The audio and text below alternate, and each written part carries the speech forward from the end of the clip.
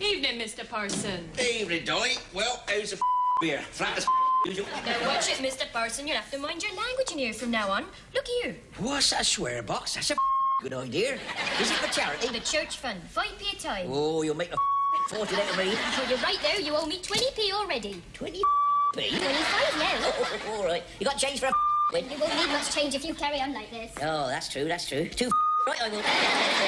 Evening all. Evening, Joe. Hello, Gilbert. Oh, bit nippy over there. You're going for fall of snow. It's all me.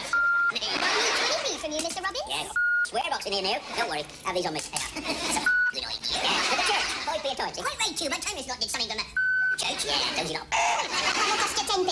10? Me? Told me that. You never asked me. It's 5p. And 10p for...